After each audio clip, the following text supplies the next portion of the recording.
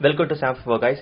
இன்னும் நம்ம சேனலை சப்ஸ்கிரைப் பண்ணாம இருக்கறவங்களும் இன்னும் நம்ம சேனலை சப்ஸ்கிரைப் பண்ணாம இருக்கவங்க மறக்காம கீழ இருக்க ரெட் பட்டன் கிளிக் பண்ணி சப்ஸ்கிரைப் பண்ணிக்கோங்க.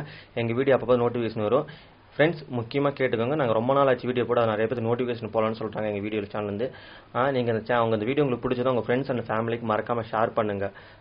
வாங்க வீடியோக்குள்ள போலாம்.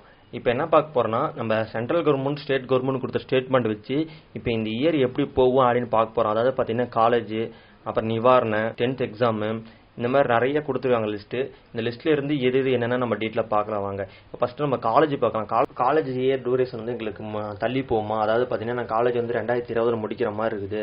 இந்த பிரச்சனைனால வந்து எங்களுக்கு 2021 இல்ல 2000க்கு மேல முடிக்கிற மாதிரி வந்துருமோ அப்படின்னு நினைச்சிட்டு இருப்பீங்க.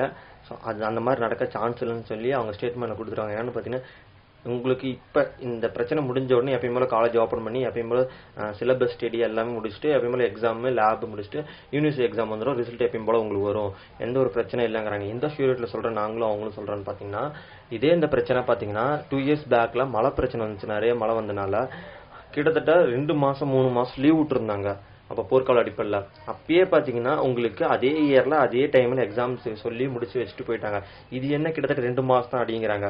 மேபி இந்த பிரச்சனை 6 months 3 months இன்னும் தள்ளி போச்சுன்னா உங்களுக்கு காலேஜ் இயர் டியூரேஷன் தள்ளி போகும். எக்ஸாம் எல்லாம் வேற டேட்ல தான் வைப்பாங்க. அதாவது எப்ப பாத்தீங்கன்னா இந்த பிரச்சனை 6 months 3 months போச்சுன்னா நீங்க காலேஜ் முடிக்கிற இயர் வந்து தள்ளி போகும் அப்படின்னு சொல்லிருக்காங்க. அதாவது பாத்தீங்கன்னா 2020 முடிக்கிறீங்க பாத்தீங்கன்னா 2020 ஏப்ரல்ல முடிக்கிறீங்கன்னா அது நீங்க டிசம்பர் கூட போறதுக்கு சான்ஸ் இருக்கு. 2020 அந்த மாதிரி போன்னு சொல்லிருக்காங்க. அந்த ஸ்டேட்மெண்ட் சொல்லிருக்காங்க. அடுத்து பாத்தீங்கன்னா 1500 நிவாரணம் சொல்லிருக்காங்க. அந்த 1500 நிவாரணம் பாத்தீங்கன்னா 500 ரூபாய் மோடியும் 1000 ரூபாய் வந்து முதலமைச்சரும் தரேன்னு சொல்லிருக்காங்க. அந்த டீட்டெயில் ஃபுல்லா பார்க்கலாம் வாங்க. ரேஷன் கார்டு லிஸ்ட்ல பாத்தீங்கன்னா 1000 ரூபாய் வீடியோ தந்துருவாங்க. அந்த 500 ரூபாய் பாத்தீங்கன்னா ஜன்வதான்னு சொல்லி ஒரு அக்கௌண்ட் இருக்கும். அந்த அக்கௌண்ட்ல பாத்தீங்கன்னா ஜீரோ பேலன்ஸ் அக்கௌண்ட் ஓபன் பண்ணிக்கலாம். மோடி அறிவிச்ச அக்கௌண்ட். அந்த அக்கௌண்ட் வச்சிருக்கவங்களுக்கு மட்டும் தான் 500 ரூபாய் போட்டுக்குவாங்க. அந்த அக்கௌண்ட் இல்லைன்னா இப்பயே தெரிஞ்சுக்கோங்க. உடனே போய் அந்த அக்கௌண்ட் இப்பயே ஓபன் பண்ணிக்கலாம். எல்லா ஊர்லயும் எல்லா பேங்க் ஓபனா தான் இருக்குது. எல்லா பேங்க்லயும் இந்த ஆஃபர் இருக்குது. அந்த பேங்கோட டாக்குமெண்ட் எல்லாமே உங்களுக்கு கீழே வந்து டிஸ்கிரிப்ஷன்ல கொடுக்குறேன். டவுன்லோட் பண்ணி லிங்க் பண்ணிங்க. அதை பத்தி பேங்க் டவுட் இருந்தா கமெண்ட் பண்ணுங்க. ஃபுல்லா சொல்றேன். அந்த அக்கௌண்ட் ஓபன் பண்ணிட்டீங்கன்னா வித்தின் 1 hourல ஓபன் பண்ணிடுவாங்க. உங்களுக்கு அவருக்கு போடும்போது உங்களுக்கு 500 வந்துடும். இப்போ போடலைனாலும் சப்போஸ் இன்னும் 1 month 2 month தள்ளி போச்சுன்னா அப்பயும் உங்களுக்கு யூஸ் ஆகும். அப்பயும் 500 ரூபாய் கிடைக்கும். சோ மிஸ் பண்ணிடாதீங்க. ஆக மொத்தம் பாத்தீங்கன்னா 1500 ரூபாய் நமக்கு கிடைக்குது. இந்த நிவாரணம் அது பாத்தீங்கன்னா இந்த போர்க்கால அழிப்புல மக்கள் வந்து உணவும் தங்குமிடம் இல்லாம தவிச்சிட்டு இருக்கிறதுனால இது கொஞ்சம் உங்களுக்கு கொடுத்த உதவியா இருக்கும்னு நினைச்சு கொடுக்குறாங்க. அடுத்து பாத்தீங்கன்னா டிஎன்பிஎஸ்சி எக்ஸாம் வந்து தள்ளி போகுதுன்னு நினைச்சிட்டு இருக்காங்க. நிறைய எக்ஸாம் கேன்சல் ஆயிடுச்சு. பாத்தீங்கன்னா கரெக்டா ஏப்ரல்ல பாத்தீங்கன்னா எக்ஸாம் குரூப் 1 இருந்துச்சு. அது கேன்சல் ஆகி போயிடுச்சு. எதனால பாத்தீங்கன்னா இந்த ஊரடங்கு உத்தரவு போட்டனால அதுக்கப்புறம் படிப்படியா பாத்தீங்கன்னா நிறைய எக்ஸாம் இருந்துச்சு. அது வந்து இல்லாம போயிடுச்சு. சரி இப்ப எப்படா எக்ஸாம் வரும், எப்படா கவர்மெண்ட் ஜாப் வரும், நிறைய பேர் வந்து வெயிட்டிங்ல இருப்பாங்க.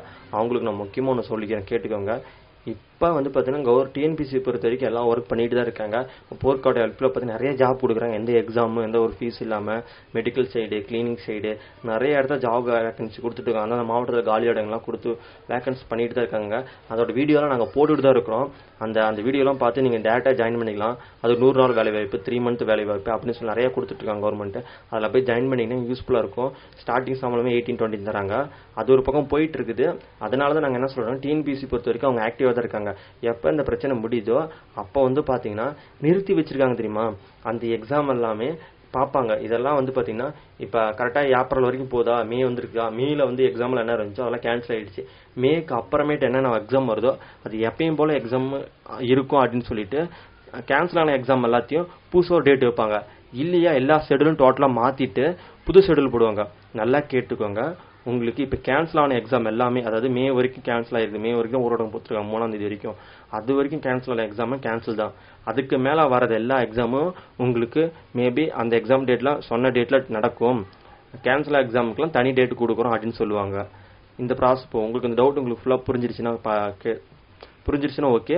புரியலன்னு கீழே கமெண்ட்ஸ் பண்ணுங்க. அதுக்கு நாங்க ரிப்ளை பண்றோம்.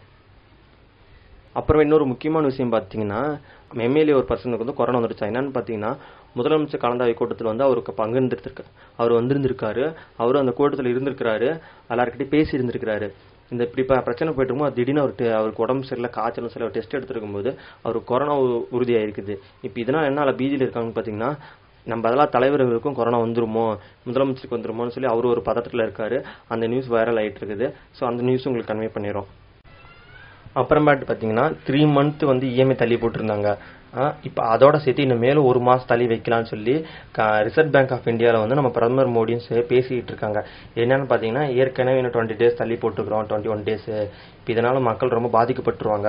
என்ன பண்ணலாம் ஏது பண்ணலான்னு பார்த்துட்டு இருக்கும்போது இன்னும் இப்போ மக்களுக்கு வந்து பொருளாதார ரீதியாக ரொம்ப தடப்பட்டு போயிடும். இன்னும் ஒரு மாதம் வந்து இஎம்ஐ தள்ளி வைங்க அப்படின்னு கேட்டுட்டு இருக்காங்க. தள்ளி வைக்கிறதோட சேர்த்து அவங்களுக்கான வட்டி கொடுத்துறாதீங்க. அதாவது இந்த லோன் நிலுவையில் இருக்கிறது எல்லாத்தையும் தள்ளி போகுது, தள்ளி போட்டோம், அதுக்கு தனி வட்டி போட்டுறாதீங்கன்னு சொல்லி கேட்டிருக்காங்க. ஸோ அது அஃபீஷியலாக நோட்டிஃபிகேஷன்ல மேபி வந்து இன்னும் 1 month தள்ளி போகும். அதாவது 3 months இஎம்ஐ கட்ட தேவைன்னு சொன்னாங்களா, அது வந்து 4 month கட்ட தேவைன்னு சொல்றதுக்கான சான்சஸ் உண்டு, அறிகுறி உண்டு. ஏன்னா அதை வந்து ஸ்டேட்மெண்ட் வந்து அவங்க குறிப்பிட்டிருக்காங்க, சொல்லியிருக்கோன்னு. அதை வந்து ரிசர்வ் பேங்க் இந்தியா தான் சொல்லிருன்னு சொல்லியிருக்காங்க. அது நியூஸ் வந்த பிறகு உங்களுக்கு கன்ஃபார்ம் சொல்றோம்.